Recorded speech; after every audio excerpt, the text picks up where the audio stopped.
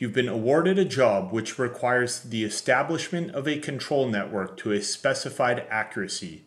You have a couple options available to you. Option 1, go out and take observations in a manner that you think would be sufficient to hit that spec. Take check shots where you can and hope for the best. Or option 2, use StarNet's Preanalysis program to plan your control network and give yourself a very good idea that you will hit spec the first time. In today's video, we are going to discuss how using StarNet's Preanalysis program can save you a significant amount of time and money by planning out your control networks. Even if you don't have an interest in StarNet, you may want to stick around because we also go into how the different sources of error affect the derived coordinates of the control points we set. It's not uncommon to get a specified accuracy requirement for the establishment of a control network, especially when dealing with an educated client and almost always when planning a monitoring scheme. If you've been hired to monitor movement as small as 15 thousandths of a foot or 5 millimeters, for example, you want to be sure your relative accuracy is significantly better than that. Of course, there are situations when you're dealing with a client that may not be well versed in surveying or realistically obtainable accuracy, who may give you an accuracy spec somewhere along the lines of as good as possible or a few thou or mil. When you get the as good as possible answer, or I don't know, this can be tricky on how to proceed. How the control will be used will dictate the accuracy required, and it will more or less be up to the surveyor to determine the accuracy required in that situation. For example, if I get that answer and I know I'm setting control for aerial targets for photogrammetry, I will take a much different approach versus if the control is going to be the main site control for a high-rise building going up in a downtown area in a zero setback situation, and I know embeds and anchor bolts will be set from this control network. If I get the answer perfect or within a few thou or millimeter, and I have a pretty good idea that this level of accuracy not only far exceeds what is realistically needed for the application, but given the circumstances at hand, it's not realistic that we're able to get that level of accuracy, then I will usually give them two quotes. One based on what they've requested and one that I feel meets a more realistic accuracy specification, and try to spend a bit of time educating them on realistic accuracy specifications. Preanalysis or even Survey Buddy can be very useful for this. Let's start off by talking about the pros and cons of each method. The pro of winging it is fairly obvious. You don't need to run a pre-analysis. This means you don't need StarNet if you don't already have it, and you can save yourself 20 minutes or so of office time on the front end. Now let's dig into option 2 where we use pre-analysis. First of all, if you don't already have StarNet or another least squares adjustment program and you're handling survey data, I would highly recommend you consider changing that. Check out my other video, Improving Your Survey Control, Least Squares Adjustment with StarNet, if you're not sure if you need it or not. So not having StarNet shouldn't really be an excuse for not running a pre-analysis. If you feel the 20 or so minutes it takes to run a pre-analysis isn't worth it, it very well might not be if we're talking about a simple house topo or excavation staking, but once we start looking at jobs with a bit of complexity, or we are wanting to get some decent accuracy out of our networks, it may be time to make a quick pre-analysis. Once you've done it a few times, it doesn't take much time at all. Pre-analysis will give you a very reliable idea of your control network accuracy at varying degrees of confidence before you ever go out into the field. It will help you plan your equipment choice, how many observations you need to take, and if additional geometry is needed to meet the given accuracy spec. Preanalysis is an error propagation program inside of StarNet that allows the user to process the network using a list of approximate coordinates for all the stations supplied by you, and a list of observation codes to indicate which distances, angles, and other field data will be observed. No actual field observation data is required. StarNet will analyze the geometric strength of the network using your approximate layout and the instrument accuracy supplied as observation standard errors. The predicted accuracy of each control point will be computed, and error ellipses will be generated. If after we pick the location of our desired control points, observations, and specs of the equipment we want to use, and we see we will not meet the desired accuracy specification, we need to go back and start making adjustments, whether that be adding more points to strengthen the geometry, taking additional rounds of observations, or choosing a better piece of equipment. There have been more times than I can count when a field crew has come back with their data, I process it in StarNet, and while it is good data, their observation error meets predicted error, but the geometry is either too weak or they didn't make enough observations to meet spec. This isn't the end of the world if our job is nearby and we can go back another day, but there have been fly-in, fly-out jobs where the raw data didn't get back to me in time, and now we're stuck in a situation of having to explain to the client why we didn't meet the requirements or having to take a big hit flying the crew back out, all of which could have been avoided running Preanalysis. The first step is to start a new StarNet project. Next, we need to set the instrument specs of the equipment we want to use and make sure we have the right coordinate system set up. We will need approximate coordinates of the control points to get us started. You have two options here. You can either use Google Earth or a CAD program. If you're using Google Earth, simply set place marks at your desired control locations and put all those place marks in a folder.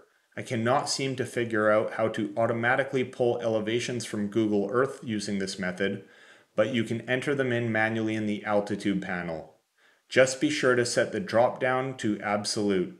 If anyone knows how to pull these elevations automatically, let me know in the comment section. Save the folder as a KML and then open it in Notepad or a similar program. Copy and paste that code into the KML to StarNet Converter. The link for that will be in the description. The benefit of using this method is you can quickly jump into Street View and verify if the locations you're setting make sense. The other option, using CAD, isn't really any easier, but if you already have a CAD drawing set up, then it may be quicker. Simply set your coordinate system, turn on your background imagery, and pick your points. If you have surface data in your drawing, a DEM from USGS for example, you can extract elevations from there or manually enter them in CAD or later in StarNet. When you're done, you can export a CSV and bring that into StarNet as C records. Once we have our approximate coordinates in StarNet, we need to start adding potential observations, where you plan to set up and the observations you'll make in the field. This will be an iterative process where you will find a balance between accuracy and efficiency. It's not efficient to run an excessive number of rounds and observations after you already hit spec, and on the flip side, it doesn't make sense to have the bare minimum geometry and number of observations and call it a day before you're even close to spec. Preanalysis saves you time by allowing you to ideally plan the most efficient control network possible while meeting the needs of your client. Now that we know the basics, let's see it in action. This will be a fictionary example of a site in Orlando.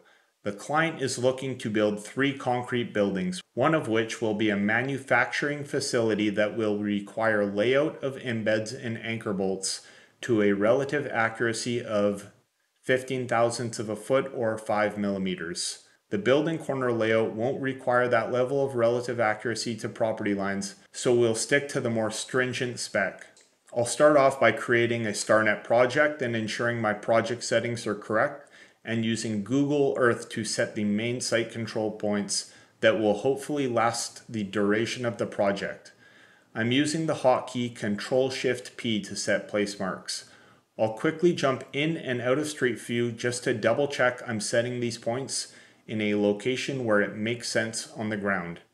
Keep in mind these points don't need to be exactly in the right place. This is just to approximate the geometry of the control network. Once I have my points, I'll save the KML and drop that code into the converter. Just a quick tip, make sure you save it as a KML and not a KMZ. Now that I have my main control points in StarNet, I'll fix one point and hold the bearing to another. Once I go to create my actual project, how I start out will depend if I'm planning on taking GNSS observations to establish a held baseline, or if I'll hold observations to some of the property corners. Because we didn't enter elevations in Google Earth to use, we can do that now. I'm going to pick an elevation on one site and hold it for all points.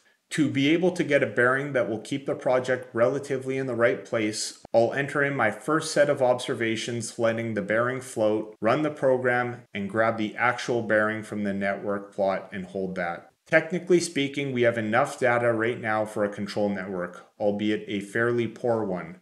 We'll take a look at our control points area ellipses. These are basically saying that we are 95% sure the true value of the control point is somewhere inside that ellipse. The axis perpendicular to line of sight is mostly influenced by pointing and reading error at this point, and the axis in line with the observations is mostly influenced by the error in the EDM measurement. To quickly test this, I'll alter the instrument settings so we can graphically see how they are influencing the error ellipses.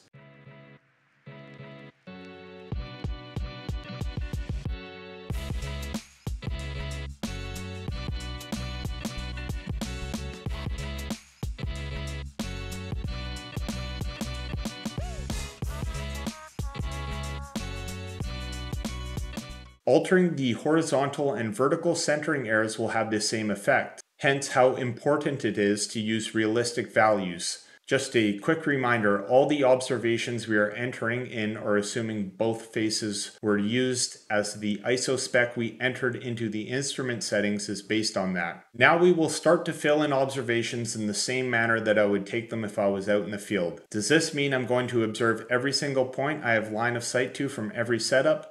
Sometimes yes, sometimes no. If I know I will be on site by myself and I only have 4 poles and prisms with me to set up at a time, and it's a huge site, the most efficient approach may not be running around jumping poles to every hub that's half a mile walk there and half a mile walk back. If I'm on a smaller site with a lot of obstructions where I can only see 3 to 4 points each time, I'll probably make use of everything I have available to me. For this example, let's say I have a rodman with me that can drive to each hub, but I only have 4 rods at my disposal. There's a few ways I could tackle this. I could stay set up at each main corner hub and take my rounds to 4 points, then get them to jump in the truck and bump the 3 rods to the remaining 3 points, leaving the backsite where it is. Or I could set up, take my rounds to 4 points, and then move the instrument, rinse and repeat. If I chose the latter method, I could probably set up on all 8 points in the same amount of time it would take me to set up on the main 4 points and wait for the rodman to move poles around. Let's try it both ways and see what provides mathematically better accuracy. So it looks like we'll get better results setting up on the main 4 hubs and bumping the rods around. An easy day for me, but the rodman has his work cut out for him. Now we can see we've hit our spec on the exterior control points. We were lucky we didn't have to deal with any obstructions that limited our sight lines. Obviously this isn't always the case, and you'll often have to add interior points or common points offline to help with the geometry of your network. Even if you don't necessarily plan on keeping these hubs for too long, as they may land in areas that will get disturbed fairly quickly, they can still help tremendously with creating the triangles that strengthen a least squares adjustment. So far, we've got away with only running a single round of observations to meet spec. But since the time investment is relatively low to add on rounds, let's do a bit of testing and see what happens as we increase the number of rounds and compare how accuracy increases with it. As we can see from the graph, adding on rounds follows the law of diminishing returns. I usually opt for 3 sets of rounds and we'll go with that in this situation. We've met the requirements for the main control hubs, but we will also need some interior control that will be semi-replaceable, as it will probably continually be disturbed as the project progresses. If we just run a single phase 1, phase 2 observation to a new interior control point, you can see we do not meet our spec. Let's add a tie from another main control point to clean it up. And to keep things consistent, we'll make sure it's being tied with 3 rounds from each control point. Now when we go to lay something out, we generally aren't going to be doing it phase 1, phase 2. So we will need to increase our angular error of that shot. Looking back to our error propagation equations, we can see that a 1 second ISO instrument is really a 1.4 second when only one face is being used. I'm going to make use of StarNet's instrument library to be able to set specific instrument settings for this observation only. As you can see now, we're pretty far from the spec, but all is not lost. Whenever I'm doing really high accuracy layout, I'll grab one of my Leica mini prisms with a mini bipod. And if I really want to get precise, I'll grab the GPH1P prism with 1/1000th of a foot or 0.3 millimeter centering accuracy spec. Once I make those changes, I'm fairly comfortably within client specifications. We can adjust the coordinates of our layout point to increase the distance of our setup point and our layout point to see at what distance we fail the accuracy requirements, and use that information along with how we set our secondary control point to come up with a set of standards on how we have to set our secondary control and the layout that comes off of it. For example, secondary control must be tied from 2 main control points via 3 rounds from each, and have those observations processed before using it for layout. Any high accuracy layout must be done from control less than X feet away using a mini prism with bipod and a GPH1P prism. One last thing to test. Let's look at what happens if we want to use GNSS ties to georeference our control network that as of now basically has an absolute accuracy plus or minus Google Earth imagery. Preanalysis can handle GPS vectors as well. You just need to use an inline operator to set the accuracy specs for the instrument you are using. We'll start off using a nearby but offsite base with only 2 ties to create a baseline the network will swing on. Now let's try observing the 4 main corners and see how our accuracy increases. We're getting closer. Now let's increase the number of GNSS observations. That helped quite a bit, but we're still breaking spec. Instead of using an offsite base, let's act as if we ran static on a point in the middle of the network, and we'll hold that and set our base up there. That helped a bit, but we're still not there, so what else can we do at this point? If we jump back to the beginning, you'll remember that I said relative accuracy is the priority, which for a project like this, it almost always is the case. We would want to locate an embed on one side of the building to an embed on the other side of the building much more accurately than where they are in the world. So what I like to do is lock down a baseline while holding one end and let the other float. There are some situations where I wouldn't take this approach, but there are many more where it's going to work out better. And as you can see, we're now georeferenced and our accuracy is actually slightly improved over assuming a starting point and bearing. If you have StarNet and aren't using Preanalysis yet, I recommend you give it a try. You may not need it for every job, but there are many jobs that I've been involved in where it has been extremely useful, especially when I'm not going to a site myself and have to direct a field crew. I can show them exactly why I need them to do X, Y, and Z. Besides being able to head to site with a plan of where I should be setting my control, how many observations I'll need to take, and what special equipment will be necessary, it's a great learning tool. Once you start using it more often, you'll really get a sense of what sources of error influence your coordinate quality the most. For example, when does using that half-second instrument really make a meaningful difference? Do I need to order a mini prism for this job? Is taking rounds of observations instead of a single face side shot a complete waste of time? If you don't have StarNet yet, try it out for yourself. I'll leave a link in the description where you can get a free trial. I would say you don't have anything to lose by giving it a try, but if you're like me, once you try it, there's no going back.